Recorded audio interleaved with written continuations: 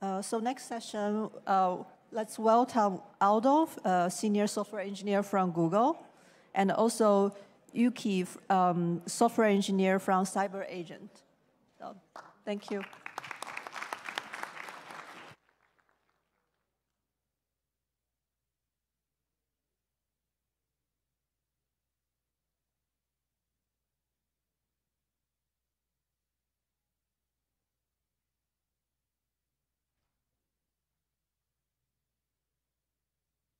Thank you. Hello? Oh, yes. Good morning, everybody. Well, we are going for a little bit of a turn. We're not talking about AI directly. We're talking a little bit about infrastructure right now. So we wanted to introduce to you this batch system that we call Kueue. Myself and Yuki here are the maintainers of this project. We started it like around 2 years ago, but surprisingly, we just met face-to-face today. So, first of all, why are we talking about this topic? Why do we need to do job queuing? Or if you want to call it training, why do we need to queue the training jobs? Well, in this world, we have too many jobs, and of course, as we have heard in the previous talks, there is limited resources. GPUs are scarce, TPUs are scarce. If you're running on-prem, you have a fixed amount of resources, so you cannot scale up, right? But if you're in the cloud, you are, of course, competing with other customers that all of them want GPUs and accelerators. And you might get discounts, so you want to manage your discounts, and of course, you want to scale. So what is Kueue? Well, Kueue is a system designed to solve these problems. And it does so by offering resource quota management. So by means of defining quotas for your cluster, the goal is to maximize the utilization of these scarce resources that you work hard to obtain. And in this model, Kueue offers a model with a two-level hierarchy so that you can define guaranteed quotas for certain tenants for your teams, but also allowed to borrow so that when one team is not using the resources, other teams have the chance to borrow such unused resources. And we also need to establish some preemption, some priority-based ordering, because not all jobs have the same importance. And when you have a job that is higher priority and everything is full, you might want to preempt. So all of this is offered. Another aspect of Kueue is fungibility. What does this mean?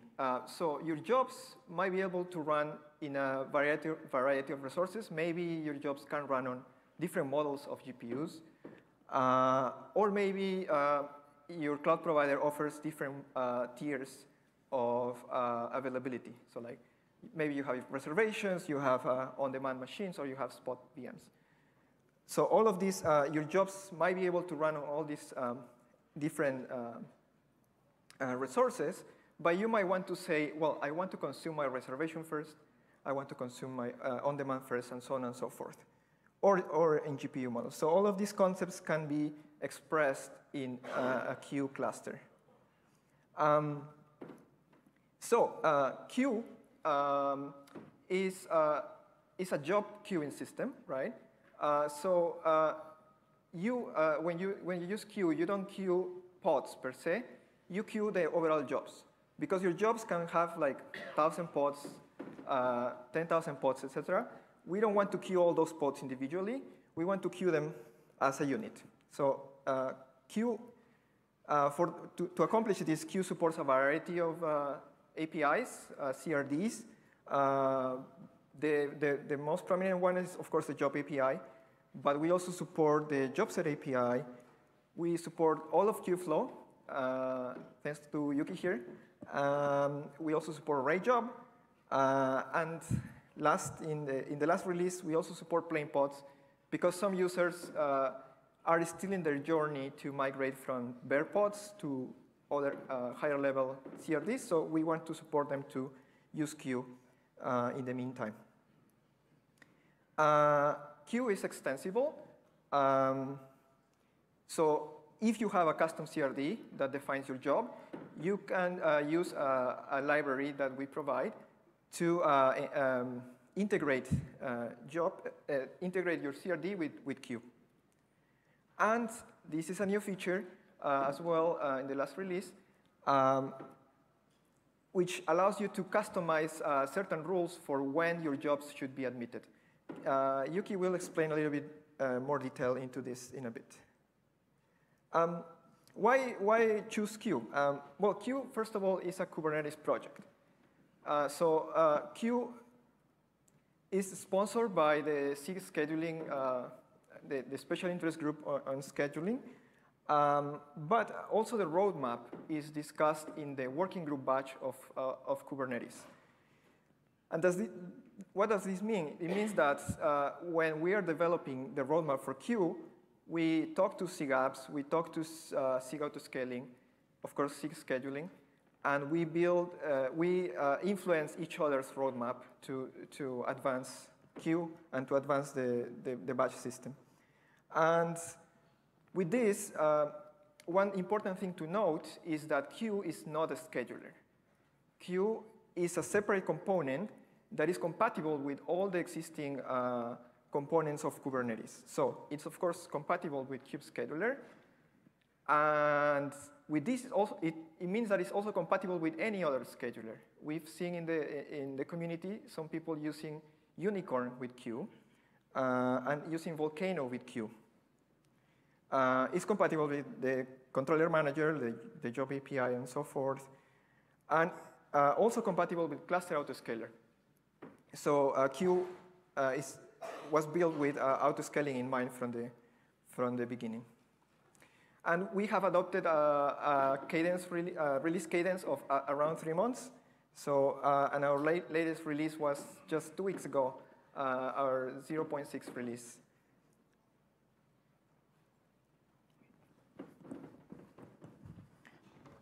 Are you hearing me? Okay. Next, I want to explain about differences on the Kueue operation flow between V0.4 and 0.5, the latest version 0.5. As a first, let me explain the flow in the previous version V0.4. Kueue assumes the situation that there are cluster admins and cluster users. In this slide, I named cluster admin just admin, cluster user researcher. As a preparation, admin needs to define cluster queue, resource flavor, local queue. By the preparation, admin can set capacity queues. After preparation by admin, researcher can create jobs. Once job is submitted by researchers, Kueue admits the job if capacity is free. The job is unsuspended and is injected node affinity.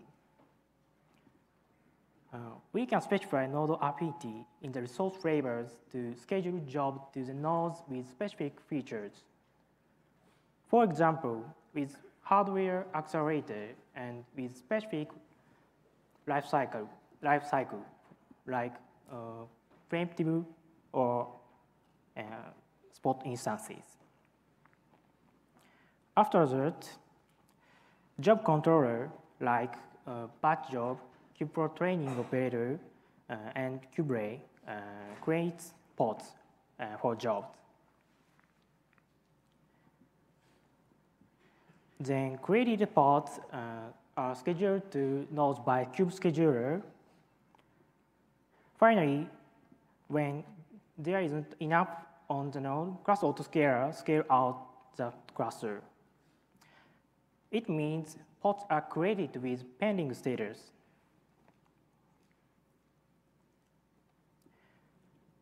This slide is B0.5. Main differences for the flow are step 2.1 and 2.2 in this slide. So we can add arbitrary checks before jobs are admitted by implementing custom controller on our service. For example, we can implement cloud cost checker. Then if cloud usage exceeds budgets, we can stop the DQ jobs. Also, we powered the cluster autoscaler integrations based on external checker. Until B0.4, cluster autoscaler will provision more nodes triggered by DQ pending pods. So there are the situations that jobs are scheduled to any nodes in spite of DQ. However, since the latest release B0.5, Kueue can request to provision more nodes to cluster autoscaler via provisioning request. By this feature, we can allow Kueue to DQ the job only in the case of cluster resources are enough. Next, I want to talk about Kueue use cases in production. We will introduce 2 use cases. The first one is my company's CyberAgent use case. My company has an internal on-premise ML platform with static computing. The cluster has a multi-tenancy and exists more than 200 namespaces for users. Also, the cluster has multiple kinds of GPUs, NVIDIA H100, A100. In general, such a cluster called by heterogeneous environment.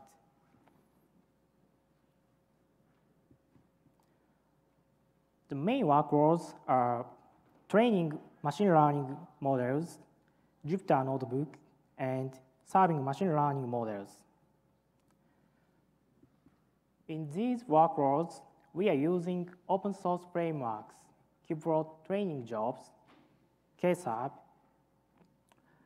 Also, almost workloads need GPUs. Regarding Kueue usage, only training and Jupyter Notebook are managed by Kueue. Serving is evaluating in the test environment. After the next slides, I will show you details on each workload. First is training.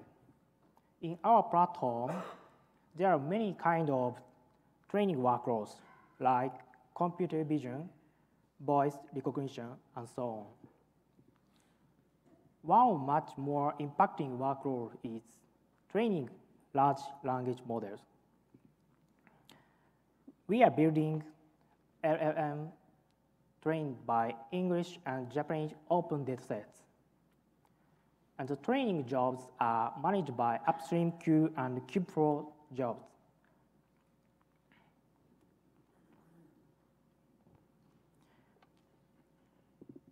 MPI job create 2 role pods, launcher and workers.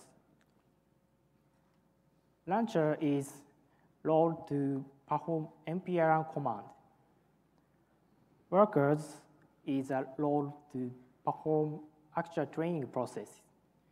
In other words, training processes are MPI rank or MPI process.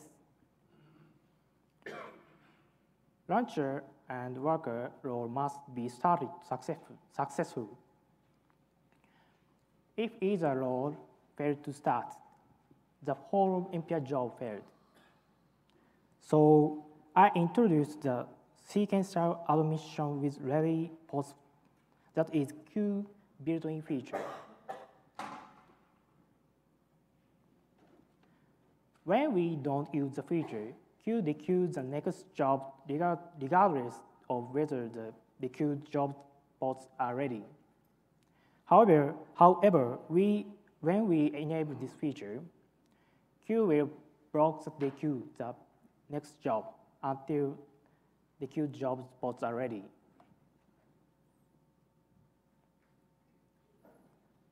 The next workload is Jupyter Notebook. Jupyter Notebook is so popular tool to develop models and analyze data. My company provides a Jupyter Notebook to researchers based on a single replica statehood set without auto-scaling. However, as a built-in feature, Kueue doesn't support queuing statehood set. So I developed the minimal Kubernetes custom controller. The controller implements Kueue generic job interface and expresses a suspense semantics based on annotation and the number of replicas. Also, Kueue started to support the plain pods since the latest Kueue version v0.5. So I'm evaluating the plain pods queuing feature with Jupyter Gateway Provisioner.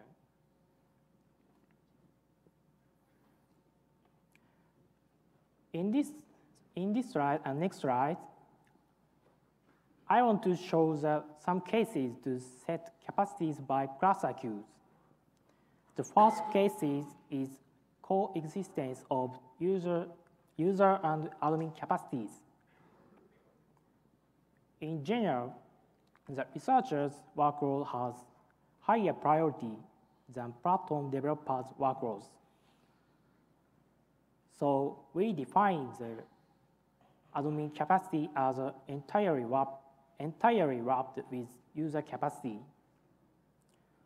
Then only borrowing limit is defined in the admin capacity. Once user jobs are submitted to the queue, admin jobs are preempted. Next case is semi-guaranteed capacity for important projects. I defined the two-level user capacity for cluster queue. The first one is capacities for important project from a business perspective. The capacity is defined as separate from a shared cluster queue to guarantee the capacity. Every other projects and users are assigned to shared cluster queue. Shared cluster queue can borrow resources from project cluster queue when they are free in project cluster queue.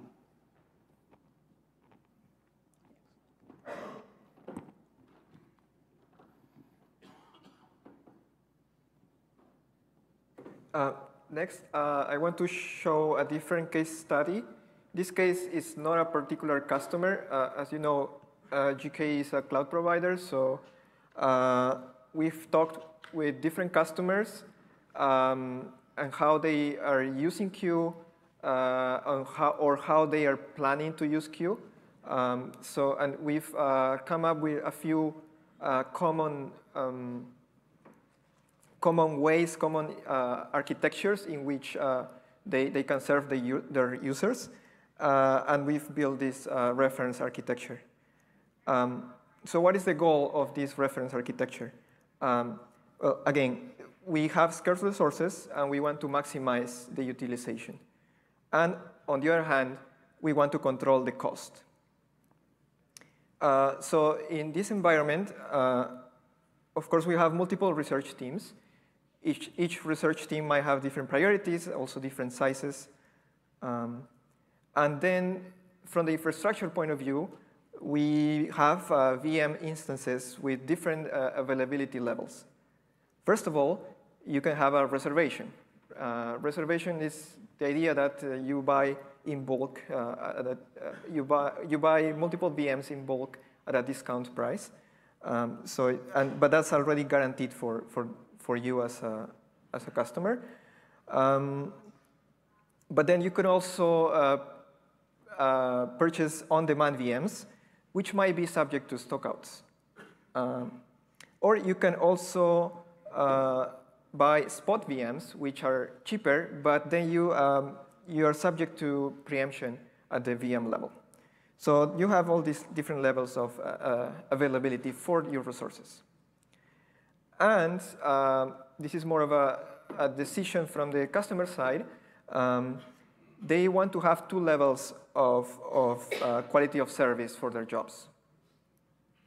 For example, well, they would have a standard job, which should run on reservations, but if the reservations are full, they want to be able to burst to on-demand. And then they also have best effort jobs. These jobs should run on the unused reservation, but if they run out of space, they can burst to spot. But what makes a job best effort is that they can be preempted if a standard job comes in. So this is the environment, and then this is how it maps to our APIs in Kueue. VM availability levels, so reservation, on demand, and spot, can be represented with the concept of resource flavor. The combination of research teams and the job quality of service is a cluster queue. So if you think of a single team will have two queues, one for standard and one for best effort. And the ability for all these entities to borrow resources from each other is through this concept of cohort, which I'll show in a bit. So here I'm zooming into one team. First of all, on the left side, you can see that we have the different resource flavors, the different VM availability, reservation, on-demand, spot. And then we have here two cluster queues. Both cluster queues are for the same team. Or let's just call them queues, so maybe it's a concept more familiar. So we have two queues, standard and best effort. And now, here is where you can define this fungibility concept that we were talking about earlier. So first of all, these resource flavors are ordered. So because reservation is first, reservations are consumed first, then followed by on-demand, then followed by spot. Now, Team A standard has a nominal quota of 20. This means that 20 units are reserved for this customer. Now, you define the units for each of the resources. So these 20 might be 20 CPUs, or 200, or whatever you need, or might be 20 GPUs, or a combination, CPUs, memory, and GPUs, and whatever resources you have. So I'm just using one number here for simplicity, but this means that nominal quota means that this is reserved for you. Now, there is a borrowing limit of 0. This means that this cluster queue cannot borrow. Now, on the right side, the best effort actually has a 0 nominal quota. It means that it doesn't have any allocated, any reserve capacity. It can only borrow from the resources on the standard team. So whenever standard team is the standard queue is not in use, the best effort can use those resources. But whenever standard needs those resources back, it can preempt any jobs that are running from best effort. Then you can have a backup queue, right? A backup resource flavor. So if your reservation is full, you still want some bursting onto on-demand VMs. In this case, we are setting up the bursting to 5 for on-demand. And on the best effort side, they can burst, but to cheaper nodes, in this case, to spot. So they also have a limit of 5. And lastly, at the bottom, you can see the configuration for preemption. Again, on the left side standard, it says reclaim within cohort any. So these two cluster queues belong to the same cohort. And these settings allows the standard cluster queue to kick out any jobs on the best effort cluster queue when they need the resources. The next setting is flavor fungibility.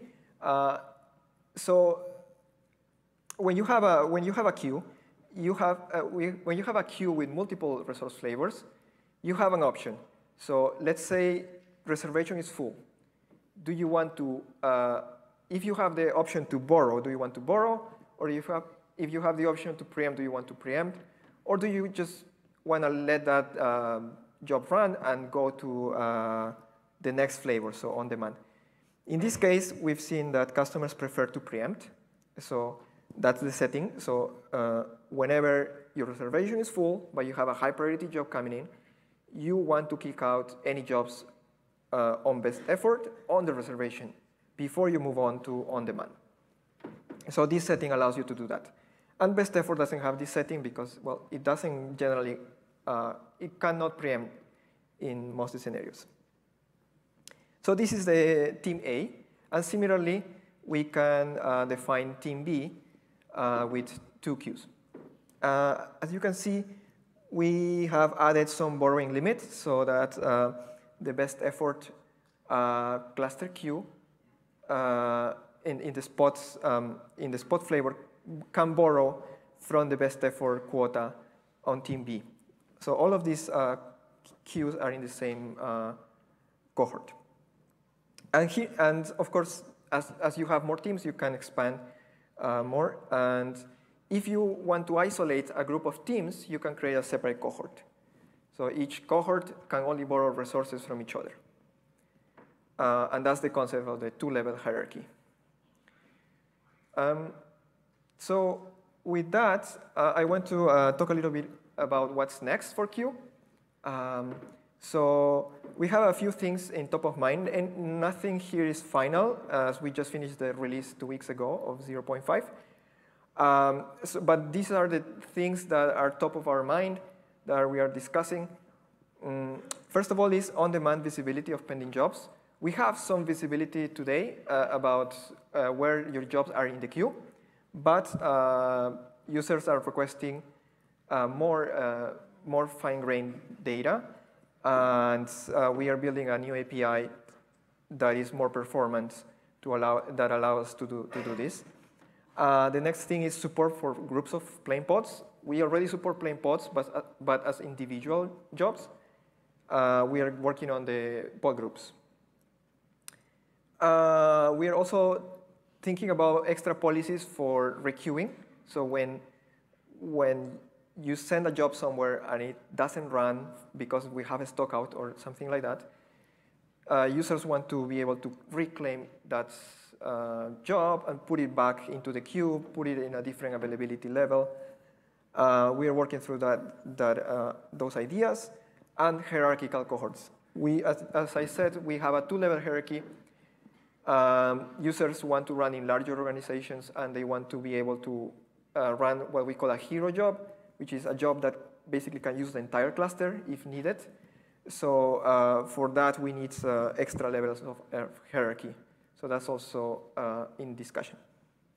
And to a lesser degree, we're also talking about multi-cluster support, which we plan to implement through admission checks. Workflows, so think of Argo and things like that. We don't want, as Kueue, we don't want to implement workflows, but we want workflow orchestrators to work with Kueue. So Argo or Tekton or SnakeMake, if you're familiar. All of these tools, we're working on a way to integrate them so that they just work with Kueue. And serving is also something in our mind with Kserve. So if you have any thoughts about these topics, feel free to reach out through the issue, or you can find us in the working group batch in the Kubernetes Slack. Yeah, thank you. Thank you for listening.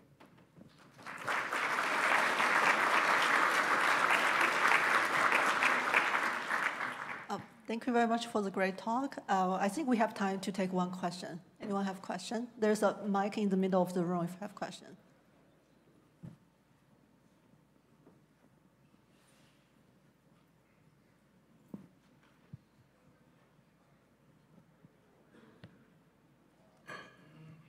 Oh, there's one question from here. If no one used the mic in the middle of the room, I'm going to give mic to you. Thank you. Great talk. Thank you very much. I have a question about how does this compare with traditional schedulers like Slurm? Like how does the Kueue and Slurm compare in functionality? Yes, there is a few different ways to look at this. First of all, Kueue is Kubernetes native, so it uses all the components, CRDs, and all of these tools that Kubernetes users are familiar with. Now, there is another aspect of it where, again, Kueue is not a scheduler, so it's not directly comparable with Slurm. But at the same time, if you have, for example, we have seen Sunk earlier today, and there is the Livermore National Laboratory also working on like Slurm in a box, right? So, or they have this other framework, it's the Flux framework, which they are packing in a box. So basically, each researcher can have its own mini cluster or a cluster within Kubernetes. So they are able to run in this closed environment. But then if you have multiple researchers, you want to be able to distribute these quotas, distribute the quota of the cluster among these multiple researchers. So there is ways to think about this in which Kueue is not a competitor of Slurm, but it could be complementary. Now, in terms of tooling, yes, Slurm has a long history. In terms of tooling, we still don't have a CLI, for example, which is something that Slurm users are very familiar with. So that's something also in our minds to address. Same with the dashboard, things that are still in our mind, but we are working on core features at the moment, so we didn't look into those yet. Hoping I Thank you very much.